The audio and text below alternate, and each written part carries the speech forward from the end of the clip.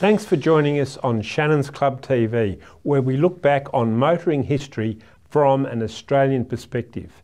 In each episode, we find out how our feature car performed both on the road and in competition. We'll also meet a proud owner and get the latest market news from the Shannons auctions team.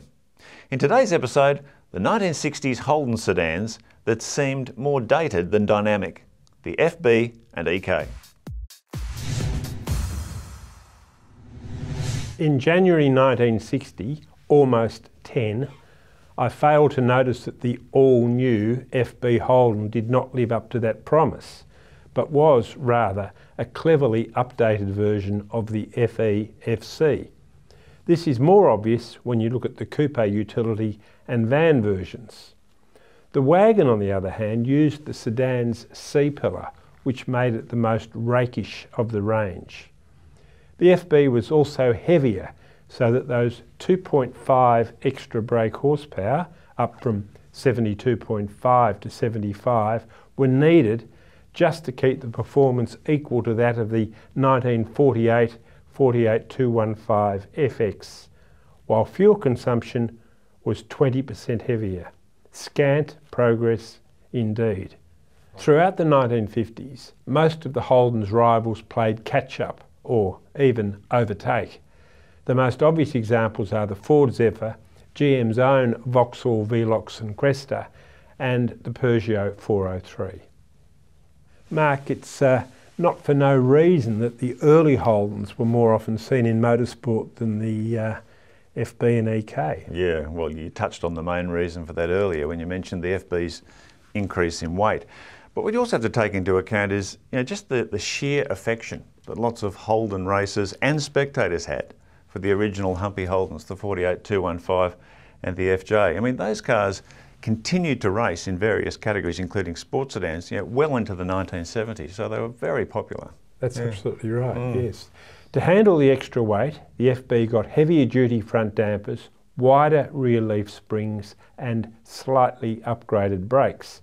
The clutch was beefier and there was a paper element air cleaner. It was the first Holden with plenum fresh air ventilation. From May 1960, GMH switched to superior Magic Mirror acrylic paint. But the switch has resulted in a rise in demand for the now rare early examples. The EK facelift was introduced in May. Instead of being, quotes, new model, Holden called it improved. Most significantly, the EK was the first Holden with the option of automatic transmission. This was the jerky 3-speed hydromatic unit. Naturally, the auto sapped much needed power, and the true top speed of an EK hydromatic was just 75 miles per hour, compared with about 82 for a manual. The FB and EK looked horribly dated alongside the sleek new Falcon and the astonishing Chrysler Valiant, introduced in September 1960 and January 1962 respectively. There was probably little to choose in terms of the overall ownership experience between an EK Special and the very popular FC, unless one needed an automatic gearbox. But in those 3 years, the automotive world had driven on. Mark, at least racers didn't have to wait too long for the EH, did they? Yeah, and boy, didn't it come in time. After several years of ignoring Holden's latest models.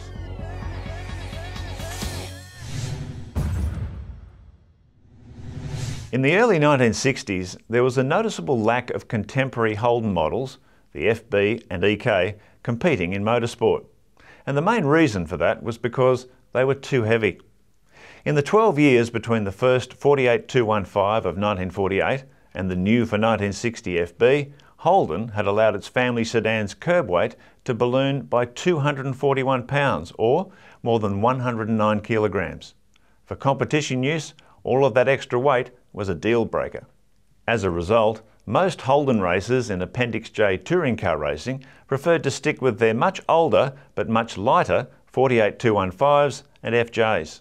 And there were no FB Holdens entered in the first Armstrong 500 for stock standard road cars held at Phillip Island in 1960, which was a conspicuous absence given the marque's clear market leadership at the time. The following year, one EK Holden did front for the 500. However, after a promising start against Ford's XK Falcon, it ended up losing a wheel before being excluded from the results for using non-approved parts in the repair.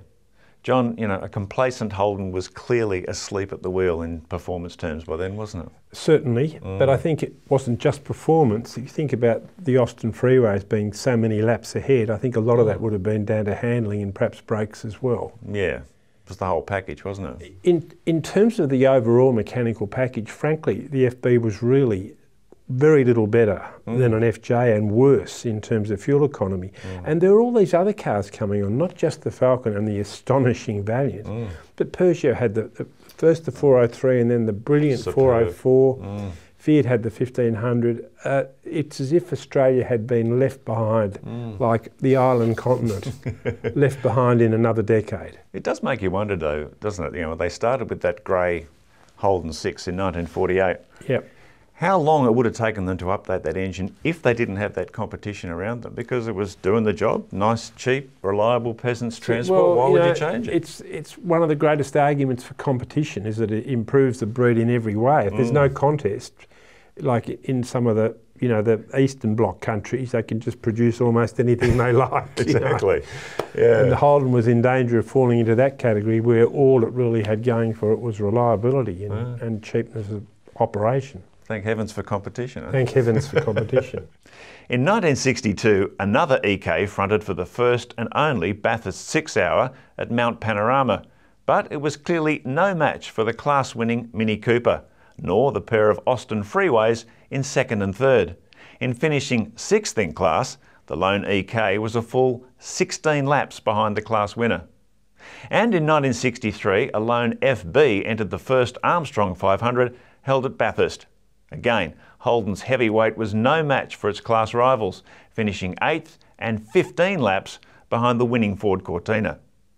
While motor racing was clearly not the FB's and EK's forte, the EK did at least play a starring role in the 1962 Australian tour of the world-famous Canadian Hell Drivers. Their fleet of EKs enthralled local crowds in thrilling stunt shows, which also added some much-needed pizzazz to the EK. Even so, it was not until the release of the EHS4 in 1963, with its all-new 179 red engine, that racers finally embraced the latest model Holden again, and GMH would never again have the luxury of being so complacent. Remember to join the Shannons Club, where you can connect with other enthusiasts around the country.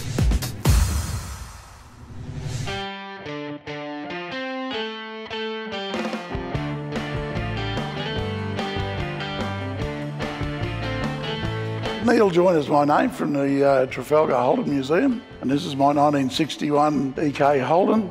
I've owned it for probably 15 years or more now. It's a pretty car. If you look at it side on, it's a beautiful looking motor car. The paintwork was showing signs of too much tender loving care, and it was wearing thin right through to the undercoat. So we had to do a full body restoration on it, paintwork restoration, and we did all the chrome work as we went through. I think it's come up really well. The interior is almost as new. My favourite bit is the white steering wheel. The white steering wheel, I think, adds just a little bit of lift to the whole vehicle. Engine ticks over beautifully. Like all of our Holdens, you give them one kick and they're away. Really easy to work with, very easy to maintain. Everybody loves it. You get out on the road and everybody's tooting and giving you the thumbs up. You jump in that car on a nice day, arm out the window. Life doesn't get a whole lot better than that. And they look so good on the road. It's just a whole lot of fun. I've been with Shannons ever since I bought my first old car. They have been sensational and we just love dealing with them. I've got a few of these vehicles. If you ask my wife, I've got too many, but our future plans here are to get more into the history of Holden back to the 1850s. We're trying to show the Holden story all the way through. It's just going to become one of our permanent displays here. It's here to stay.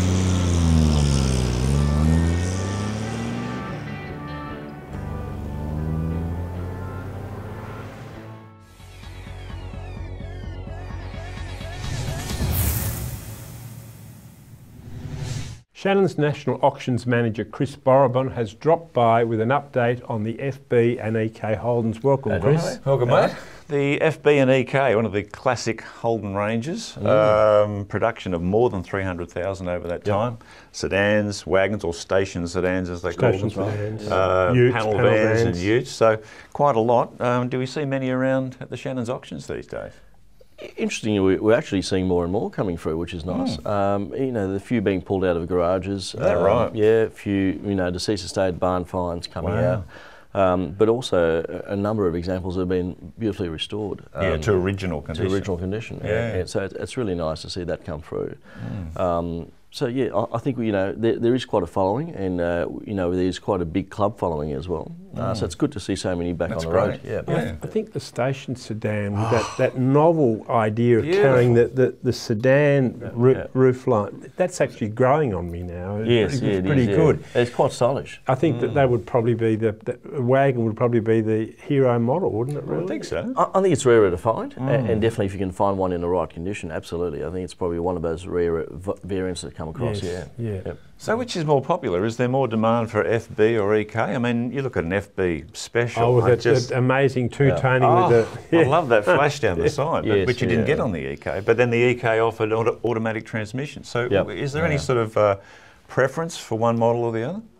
I'd have to say probably no. I think it's really a personal preference. Right? It is a personal preference for that one. I mean, some people might prefer the FB because of what you've just mentioned, and others might go to the EK because of the practicality of the automatic transmission. You could crack your knee on the A-pillar on either of them. And that panoramic windscreen, didn't it distort the world? I mean, it was a distorted kind of a car in a way. I mean, it was not nearly as new as they tried to tell us it was. No, it was a bit reskin of the FC and FE. Absolutely. Well, you talk about carryovers too. When you talk of the panel vans and the utes, of course, the rear end was a carryover from the previous model. So, you know, utes and panel vans, like, when was the last time you saw either an FB or an EK commercial? Like, they just gone. About 1965, I think, you know. Look, I mean, that's probably very hard to come across these days. I think a lot of them were run into the ground, used for what they were designed to be used for. And today we probably don't see too many of the panel vans or utes.